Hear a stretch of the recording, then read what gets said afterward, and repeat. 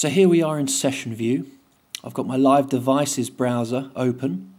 If I click on the audio effects list, there's all the different devices that we can add to Ascend and Return. Now I'm going to go up to Insert and select Insert Return Track. I'm going to go up back to the Insert menu and just do that again. So now I've got two return tracks just over on the right hand side by the master track. Notice how we now have little send pots on the audio track. I'm just going to get rid of that MIDI track, we don't need that. If I insert another audio track, notice straight away I now have two send pots on that new audio track. Okay, so now we're going to add some effects devices to those returns. I'm just going to pick up and drag the ping pong delay and just drop it on top of return A. So that's added ping pong delay to return A. I'm going to go into the reverb devices. There's a really nice one here, long tail, that's the one I normally use. I'm going to pick that up and drag it over onto B return. So now I've got ping pong delay on A, reverb on B. So as we turn up those corresponding pots, a portion of the signal is then sent to the effects devices, the sound is affected and then returned to the original audio track.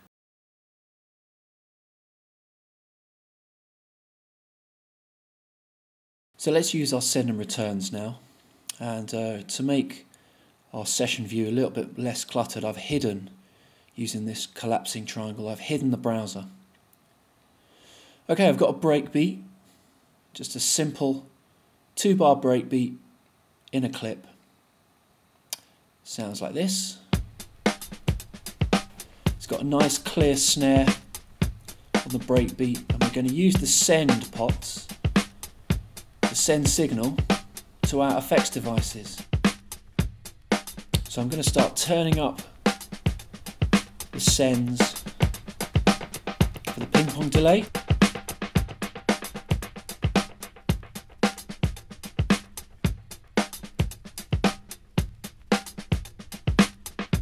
Now try just opening up that send just for a very short time, just as the snare plays. Let's try that with the reverb on B.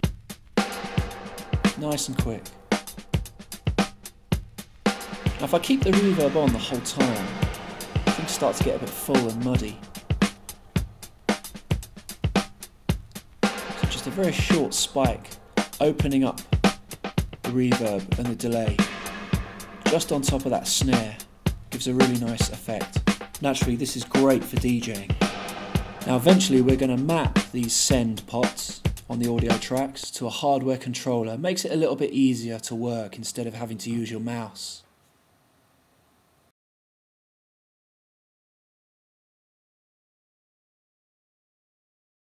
So we've just been adding reverb and delay onto our clip, just using the send pots. Now I'm going to try something different. We're going to automate the effects. I'm going to pick up and drag the clip onto the arrange view icon and just drop that clip into audio track number 1 in arrange view.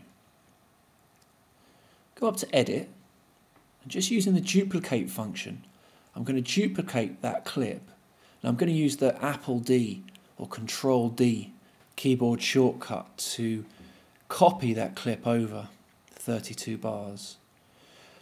Now on the right hand side, just underneath audio track number 1, we've got these two drop down chooser menus.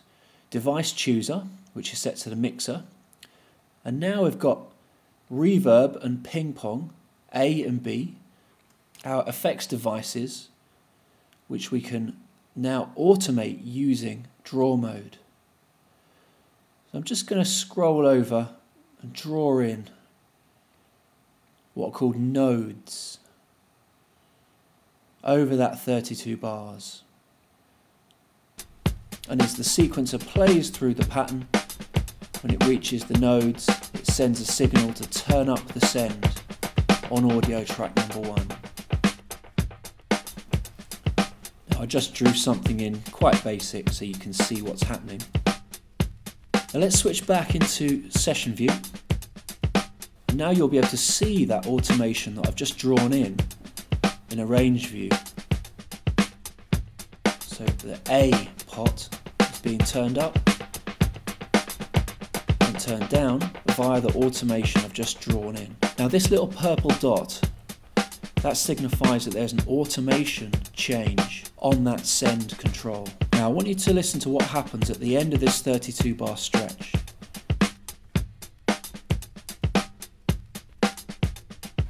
I'm going to keep the send control open as we reach the end of the audio, and you'll hear the ping pong delay echo off, as it were, into the distance. Let's look at how we can use that technique a little bit more creatively.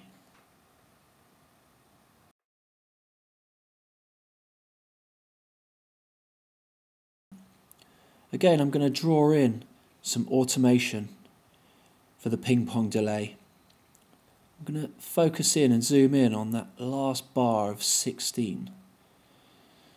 Just by clicking down and dragging over the audio, I'm just going to get rid of that last bar. Hit backspace and it's gone. Now this snare, and I can see it, I can see the peak on the audio. I'm going to use that snare and echo that snare off into the break. Now if I switch to draw mode, my mouse, Apple B, I'm just going to draw in an automation change. Now I'm going to come out of draw mode, back into my arrow, and you can see now we've got little circles called nodes, which we can move about, get a slightly smoother automation. Let's zoom out, let's see how that sounds.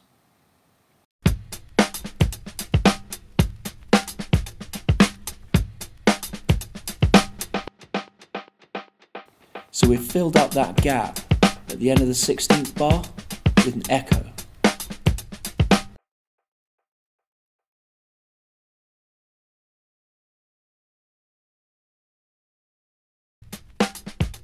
So we've drawn in some automation for our ping pong delay. Now using the control chooser, we can determine which of the two returns we see. Ping pong or reverb.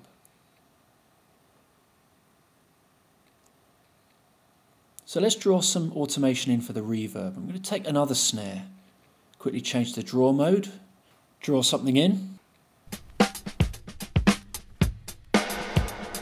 And now we have both reverb and ping pong delay. And we can view either one just using the control chooser.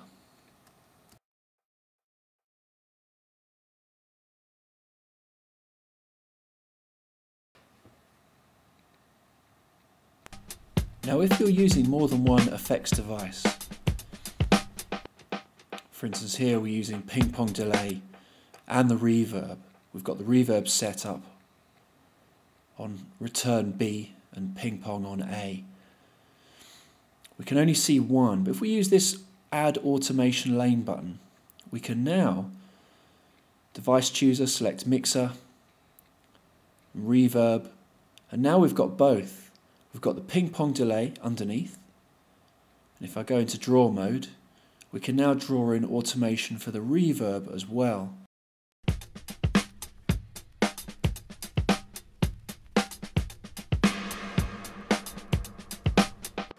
Really, really useful. We can see exactly where the different automation comes in, time things perfectly.